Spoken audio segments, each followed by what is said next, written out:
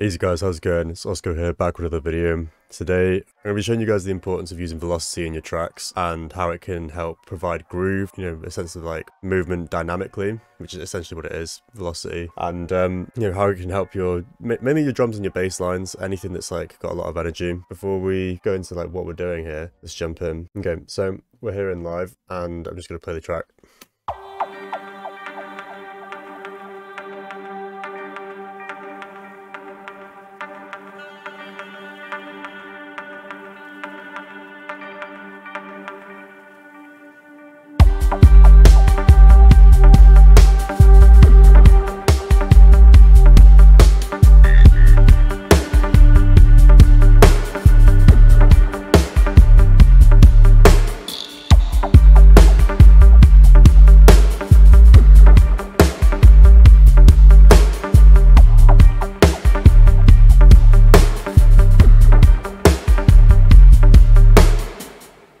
I thought a dub track would probably be a good idea to do this over because with real instruments it sounds, I don't know, a little bit more noticeable, a little bit more familiar. But when you use electronic samples it's kind of difficult to separate the two, but everyone's heard a lot of acoustic music before, so this should be quite easy to figure out. So right here I've got two versions of Addictive Drums, which is an acoustic drum kit, and one of them is playing with the velocity changes and one is playing without the velocity change, so it's like just static and everything's hitting at the same time. So I'll play the one that's in the recording and then the one that's not.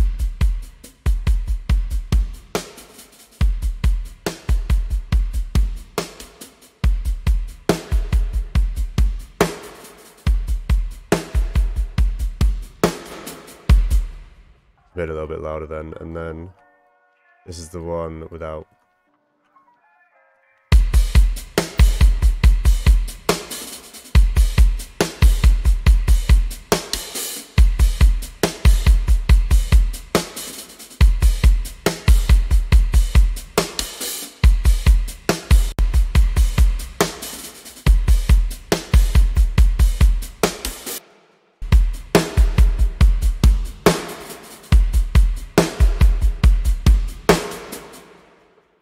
Here what we've got is just all the velocity settings for everything. So in here everything's just setting at like the standard like 6 or like 9C-ish area where Ableton sort of defaults notes, and you can hear it's just really robotic and it just keeps, it's almost like it has this machine gun sounding effect.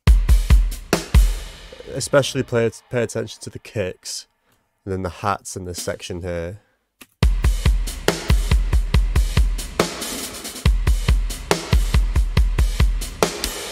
So if we listen to the kicks, so this is the non-dynamic one.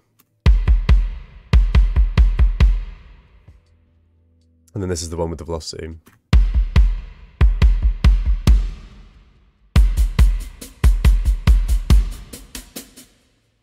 I want you to hear this hi-hat roll here. So this is the non-dynamic, the dynamic one. Maybe what I'll do is I'll accentuate those ones on the downbeat a little bit more.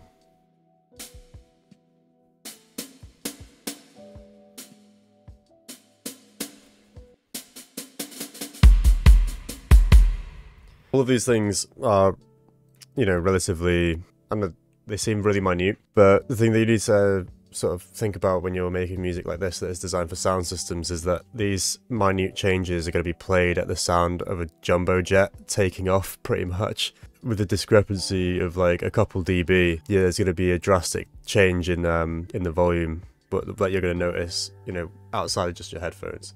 Because there's only a certain level that you can listen to on your headphones, but that level is multiplied probably by about 50 that's coming out of a massive sound system. So to have those little nuances in there really makes your music in a live setting sound more live.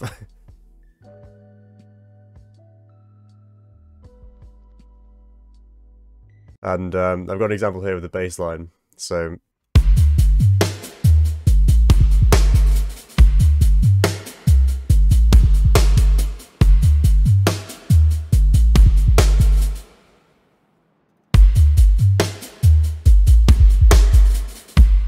and it's mainly on these like repeating notes.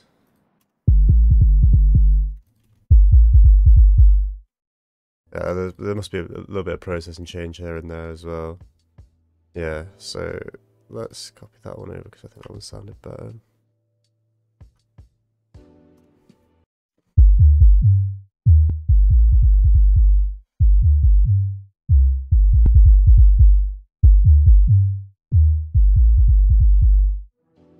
So yeah, again, really minute differences, but having those sounds accentuated just really fluffs up the mix a little bit, makes it breathe a little more. Having everything just machine gunning you in the face the whole time, especially every element, you know, it gets a bit much. I don't know if you've ever been making a tune and you listen to an 8 or 16 bar loop that you've made and you're just like, okay, I'm listening to it. You listen to it for a little bit and you're just like, this is, you know, you start off making the idea and you're like, this is alright.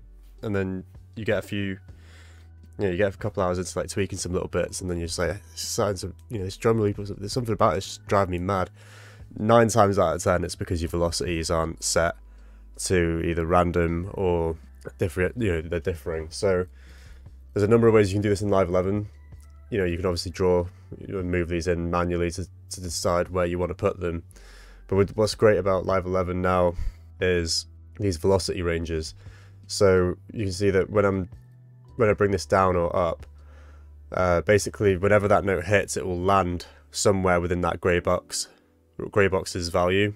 By these like randomization options and the velocity range options, it really creates a sense that like someone is playing everything in live. Especially with drums, it's amazing because you can just like draw in a hi-hat loop, something like that. If I could draw in a straight line, I would, but you know what I mean. If you draw a straight line and then you can just set that to random, if you want like totally random playing, but like on a 16th, and you don't really care about what one's being emphasized on the downbeat or anything like that. If you just want it rolling, that's a really cool, quick trick rather than having to do the old way that I used to do, which was just drawing it in like that. Doing that just didn't feel right because it kept looping at the same rate, whereas with this randomization option, every time it loops, it will loop and potentially land in a slightly different place, therefore creating, you know, making it random. So yeah, what else is there? I think that's it. Alright, thanks for watching the video, guys. If you want to hit the like button, that'd help me out a lot. If you're new here, hit the subscribe button. If you got anything out of this video, leave me a comment saying that you did or say that you didn't. Any future video suggestions would be great. Please leave them down below. Any questions or anything, I'll try and get back to them all. You can head into the description of this video. There's a Linktree link, and in there you can find my Discord, and you know, feel free to join. There's a few videos in there, you know, little gifs and stuff. But I've left a lives rack folder in there in the plugins section. There's a bunch of free plugins, and you know, people have suggested stuff in the past as well. It's one of the pinned comments in there, so feel free to go in and grab that. So on my Patreon as well, I'll be uploading a mixing course over the next few weeks, which will be a start to finish, you know, seeing my entire process of mixing down tracks. So if you guys want to head over there and check that out, yeah, that'd be great. Because it helps support me and the channel making these videos, and the more people that sign up there means the more time I can put into doing this. So yeah, I'll see you in the next video, guys. Peace.